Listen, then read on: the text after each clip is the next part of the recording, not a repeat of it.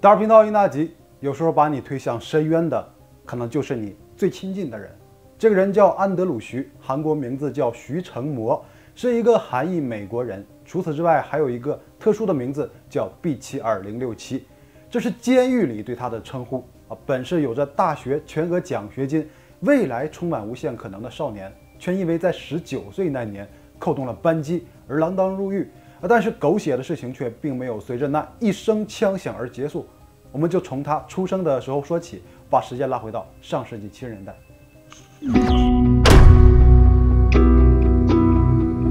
安德鲁在1974年出生于韩国，家中还有一个比他大5岁的姐姐。姐姐韩国名字叫徐海星，英文名字叫凯瑟琳。姐弟俩都有英文名字，也是因为他们的家庭做出了一个重要的决定。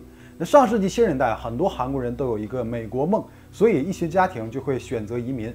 安德鲁一家在1976年移民到美国伊利诺伊州的芝加哥，那时候他只有2岁，姐姐也才7岁。和很多韩裔家庭一样啊，在当地开了一家洗衣店。在语言不通的国家，一个移民的家庭生活必然会很艰难，而且到了之后才发现呢，要比预想中的还要困难很多。但是很快，这一家人就适应了美国的生活与文化。尤其是凯瑟琳的英语提高很快，还可以帮父母做翻译，可以说在初期给家里的生活提供了很大的帮助。夫妻2人也是非常勤劳和智慧，经过多年努力，他们的生意越来越好，在芝加哥开了多家连锁店可以说他们已经完全在这个国家立足了。随着经济条件越来越好，儿女慢慢长大，一些矛盾也慢慢的在这个移民家庭中出现了。韩国的家庭一般都是以男性为中心一家之主嘛，所以他们也一样，一直都是父亲主导家里的一切，每个人都要听从他的安排但是这在美国的文化中似乎就有些无法兼容。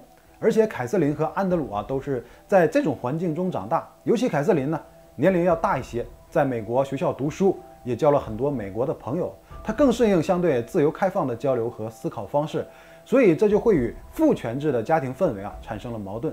那比如说，在凯瑟琳14、15岁的时候就开始交男朋友，这本身就已经让传统的父亲很难接受，而且对方还是美国白人，这更让他感到愤怒，认为女儿交往非韩裔都是对家族的侮辱。而凯瑟琳就会反抗父亲，认为他无权干涉自己的自由。从这时起父女2人就开始不断争吵，而且这种矛盾最终也变得无法调和。有一天凯瑟琳和男朋友外宿1夜之后才回家，就无法忍受的父亲开始非常严厉地训斥女儿，矛盾再一次被激化。随着2人争吵的逐渐升级，父亲做了一个非常过激的举动，竟然往凯瑟琳身上泼了汽油，还点燃了打火机，准备扔过去。那这一幕直接被他妻子和年幼的安德鲁拦住。失去理智的父亲差一点就酿成了难以挽回的悲剧。但从这之后凯瑟琳就断绝了和父亲的任何对话，直到1985年，父亲得了癌症，治疗没多久就在医院病逝。在这期间，16岁的凯瑟琳从来没有到医院看过父亲一眼，始终都是母亲和11岁的安德鲁进行照料。母亲继续努力维持生意，承担起了家庭的重任，但她从心理上很多时候都非常依赖儿子安德鲁。还处在叛逆期的凯瑟琳自从父亲去世之后呢，就开始对家里漠不关心，经常在外面过夜，很少回家，也很少和2人说话。就这样又过去了2年。1987年，这个家庭再一次遭遇变故。在一天早上，安德鲁的母亲被发现倒在自家的洗衣店里，身上37处的刀伤，说明他遭遇了非常残暴的袭击。警方展开调查之后，发现店中的钱柜被撬过，似乎是一宗打劫事件，而店里一家4口全家福的照片被人为的扣在了桌面上。可最终的调查没有任何结果，成了未结案件。13岁的安德鲁遭遇了父母2年之内全部离开，唯一的家人就只剩下凯瑟琳。凯瑟琳这时候已经是18岁的成年人了。有一说一这姐弟俩都是年轻人关系相对和谐。作为姐姐凯瑟琳自然就成为了弟弟的监护人。凯瑟琳开始回到家中居住但却并不是自己一个人，还带回了一位交往几个月的美国男朋友罗伯特·奥杜贝。父母已经不在了，罗伯特就会经常性的住在这里姐姐告诉安德鲁说，这是为了多一个人来照顾你。对于13岁的安德鲁来说，突然和一个陌生人一起生活，这种安排让他的内心非常混乱。可是随着一段时间的相处这种隔阂也慢慢的消除了。罗伯特教会了安德鲁很多生活技能，虽然总是住在家里但也问题不大。两人变得无话不谈，这让他感觉自己又多了一个哥哥。而凯瑟琳却一直在运作一些事情首先是父母给安德鲁留了一笔遗产和保险赔付金。那凯瑟琳成为了监护人之后就有权利来管理这笔钱。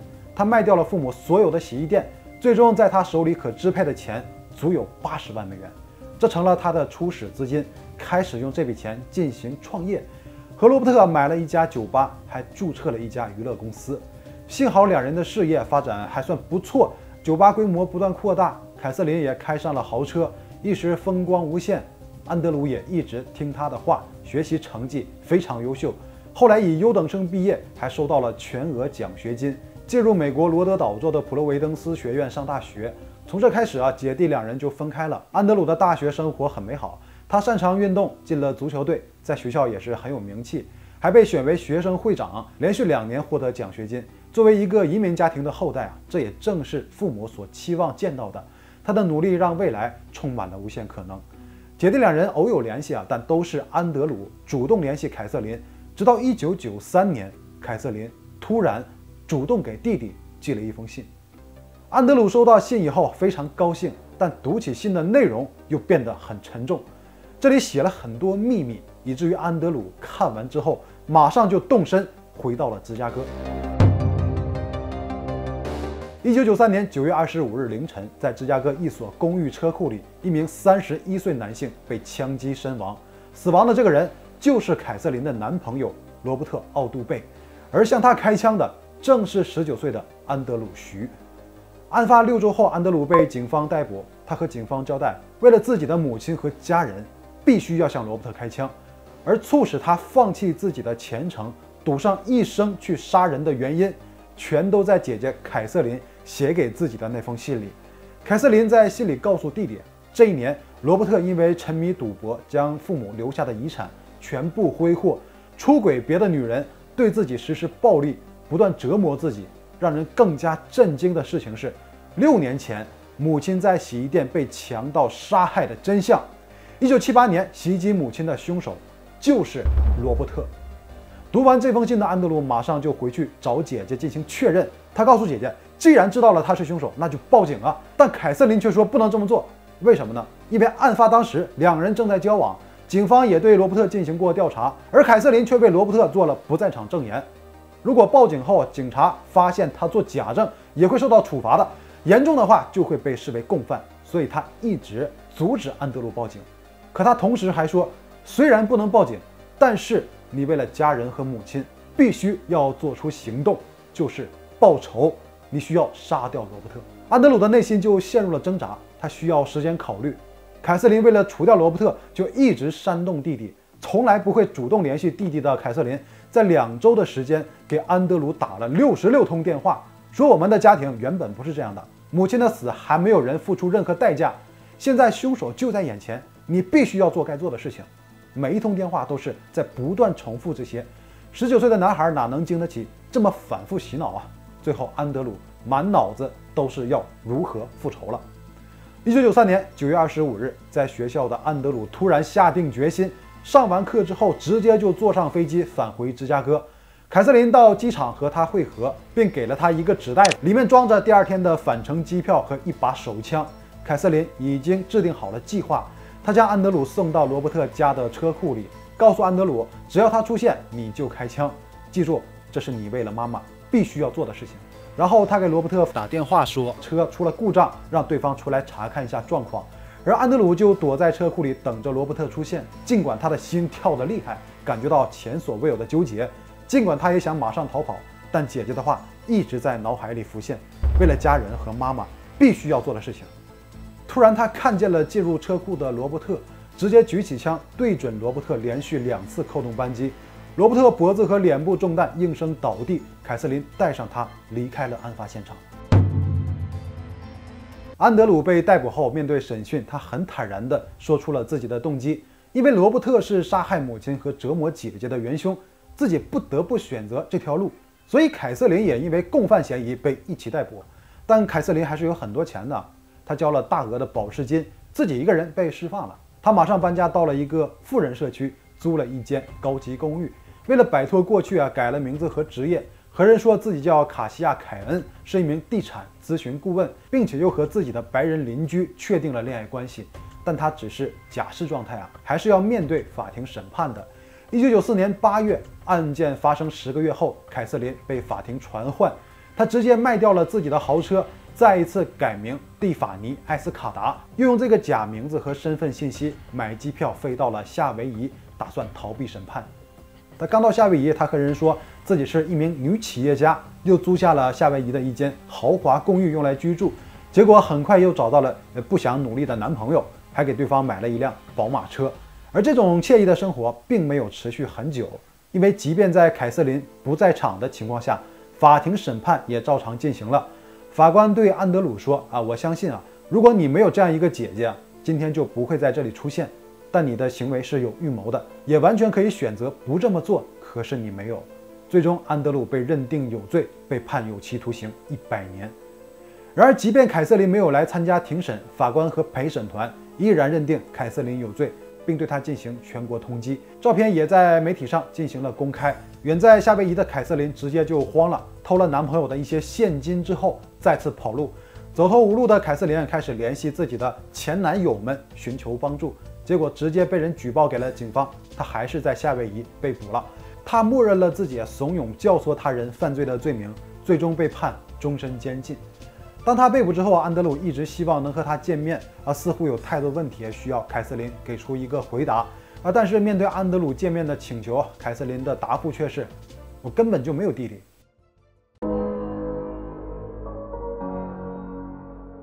本应该有美好前程的大学生安德鲁因为姐姐的一番说辞以及对自己循环诱导之下，莫名其妙地走向了深渊。在狱中使他的内心完全冷静，他也在为自己的错误付出代价。因为表现非常突出也被授予模范囚犯的称号。他的经历也被一些媒体关注，就拍摄了这个事件的专题纪录片。安德鲁面对镜头说对于一个家庭支离破碎的年轻人来说，姐姐就是自己的全部，可以为姐姐做任何事情。可即便如此，这些年他多次提出想和姐姐见面，得到的却始终是对方的沉默。现在是安德鲁服刑的第28年，47岁的他需要等到2034年才能获得假释，那个时候他正好60岁。回顾这个移民家庭是满怀希望来到这个国度，一步一步地实现着自己的美国梦，但是这样一个富裕家庭的毁灭似乎只在顷刻之间。